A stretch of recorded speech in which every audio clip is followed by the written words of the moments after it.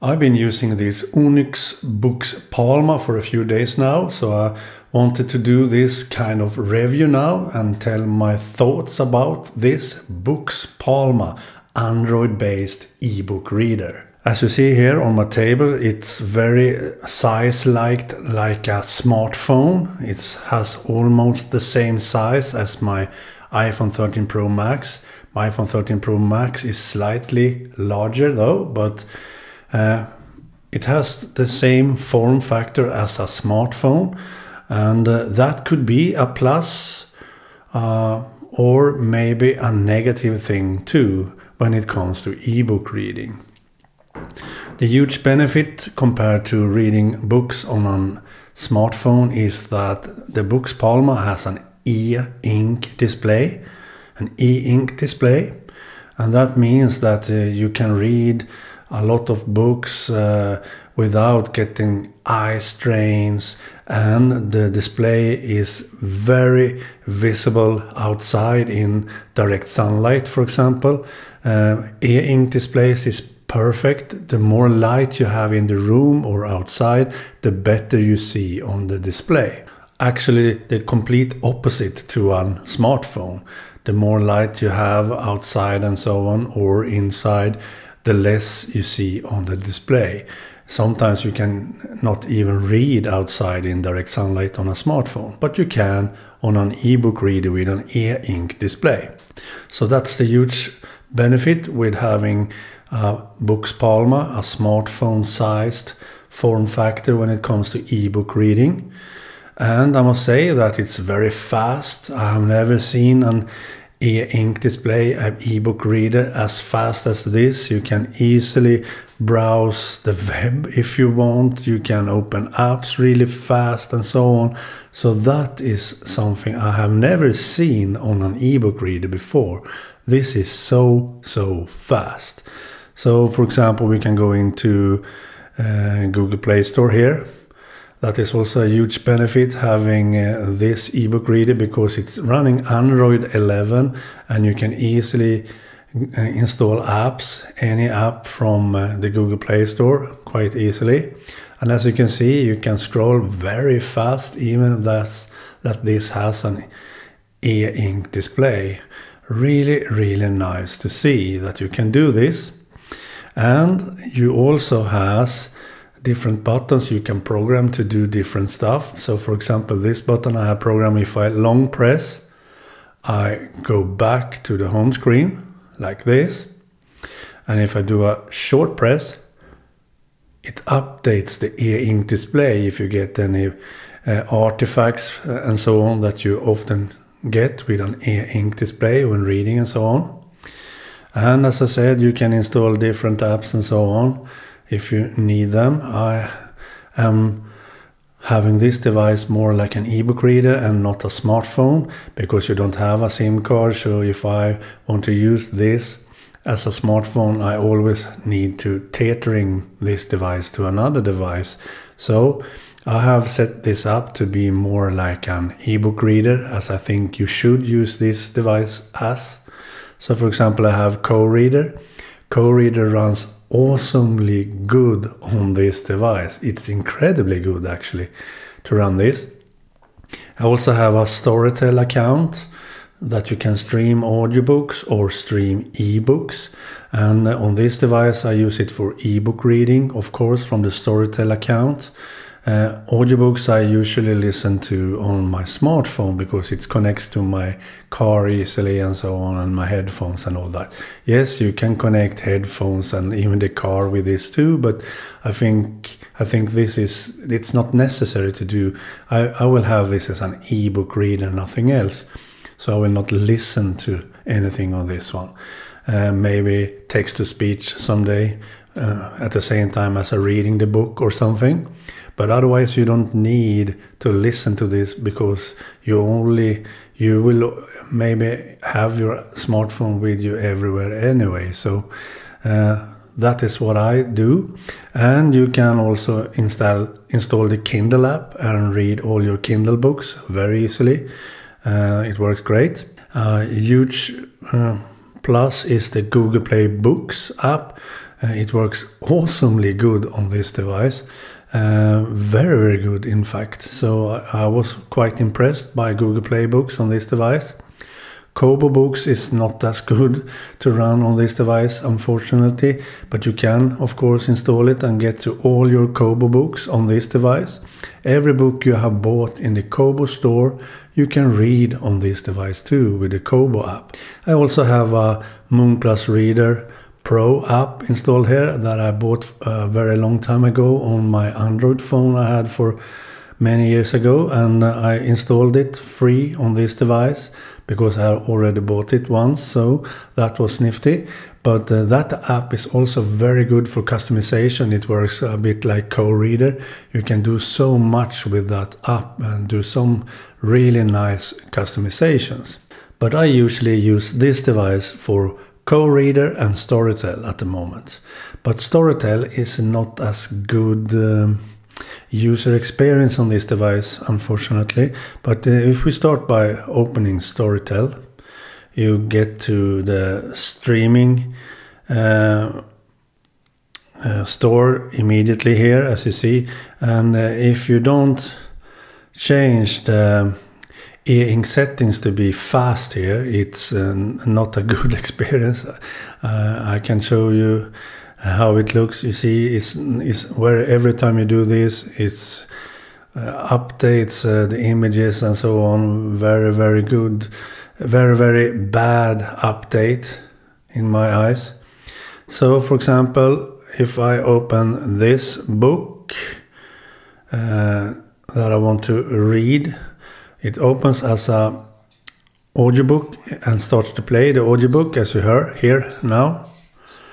I can pause that and go up here and choose to read instead. I get this question, read a book, and I click read a book. Now it has opened the book, the EPUB book, on this Storytel account on my Onyx Boox Palma. So now I can tap here to switch pages. I can go back by tapping here.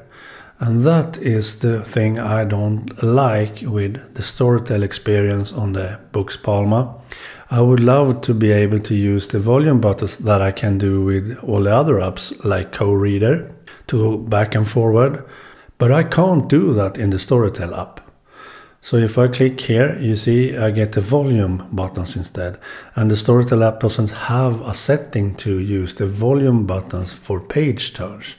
So I think the Storytel developers need to add that feature for the Android app, so you can turn pages with the volume buttons instead of having to tap the display.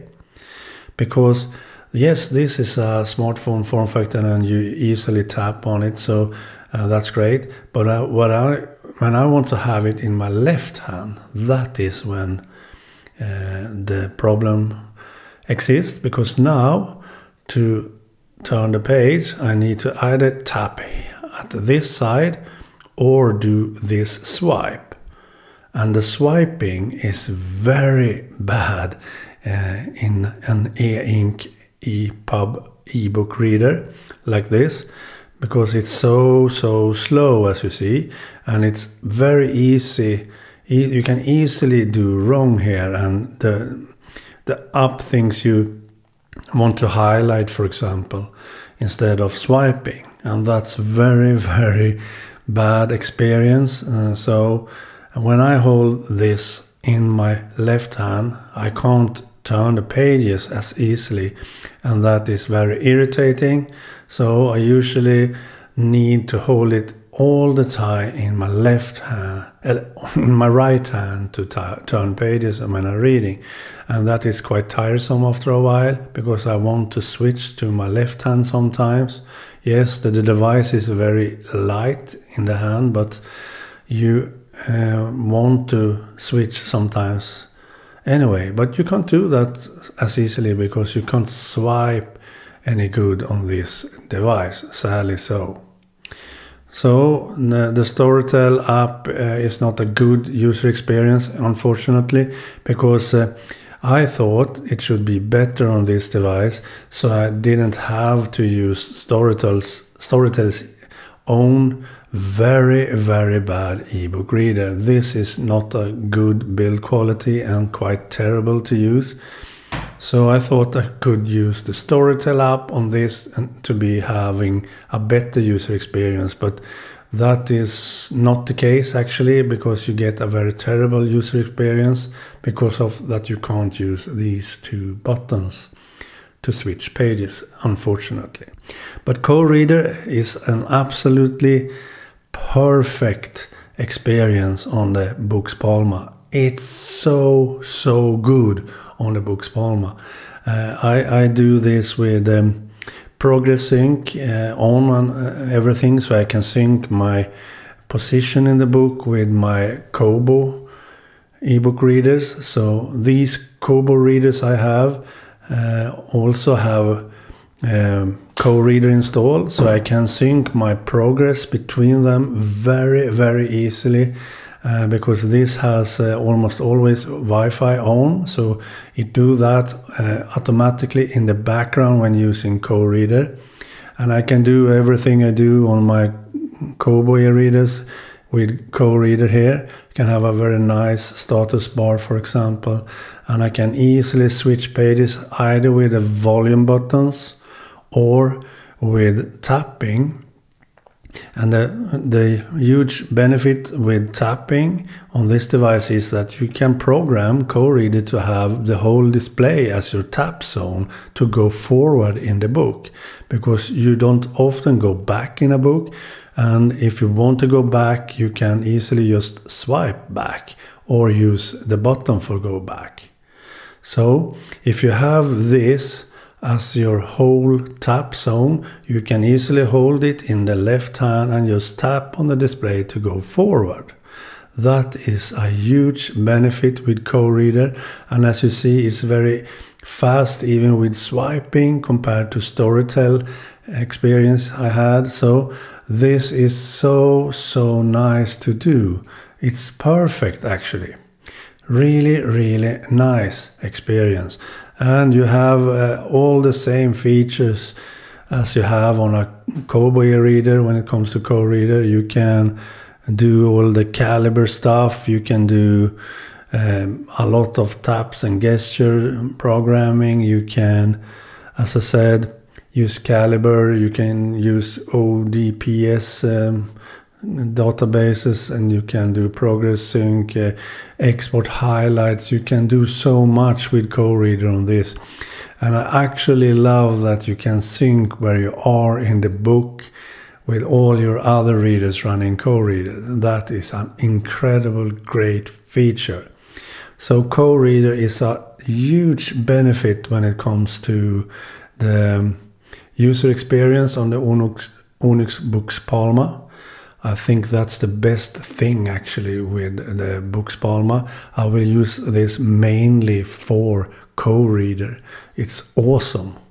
So you can of course use Kindle too, if you have Kindle books and so on. So for example, I haven't downloaded this book yet because I haven't used the Kindle app on this one. Sorry, but we can go to the location I have. As you see here now, you have you can tap to scroll to other pages. You can go back quite easily, and you can tap in the middle to do some settings. Of course, we can do the text a lot larger, for example, like this maybe, and so on. And you can go to layout maybe, and we can do the line, the margins as small as possible. We can do the line spacing like this. We can do an orientation lock. That could be good. But as you see here, I still think that you have too large margins. Yes, it's quite good, but you can do a lot thinner margins when using KOReader settings. and all the customizations than you can do in the Kindle app. But this is quite good experience, a lot better experience than with Storytel or with Kobo ebooks. So this experience is quite good, and it syncs everything between all your Kindle ebook readers and this Onyx Boox Palma. So if you do highlights here, it syncs with your other Kindle devices. That's awesome. So you get a lot of great user experience if you are a Kindle user. So you can use your Kindle books, your highlights, your notes, everything, progress sync and everything with Onyx Boox Palma and your Kindle Paperwhite or whatever you have. So that is a quite good experience actually.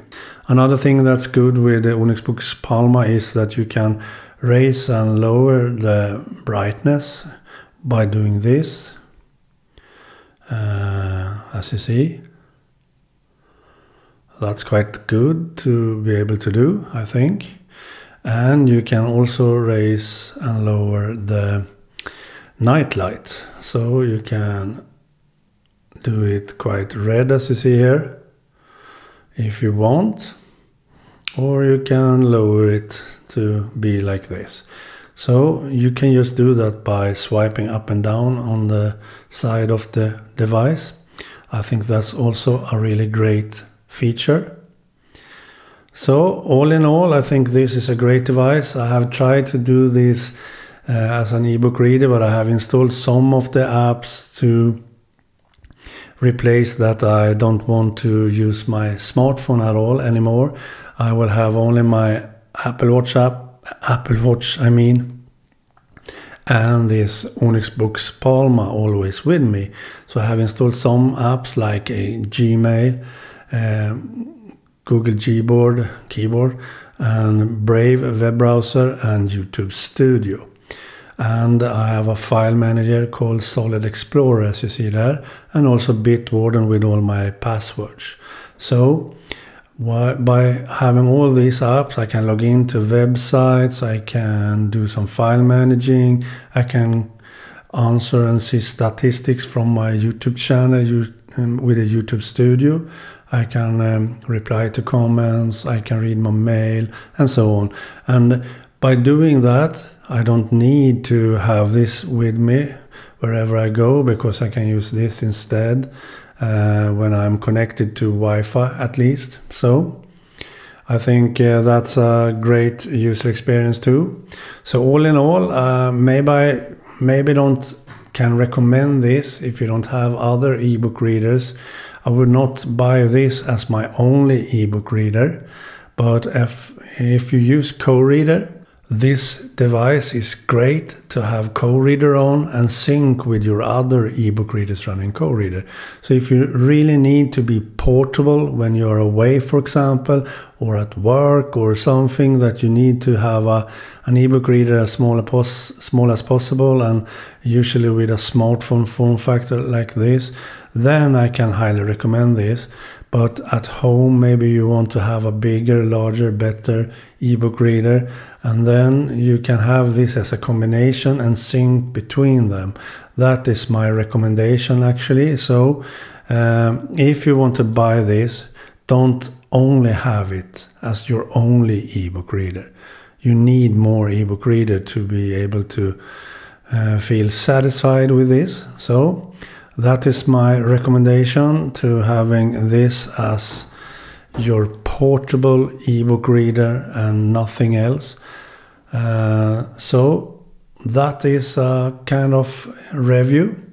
I will do some more videos with it, with KOReader a bit more, with my KOReader settings and so on. But otherwise, I think you should like this video, and please subscribe to my YouTube channel. Okay, bye.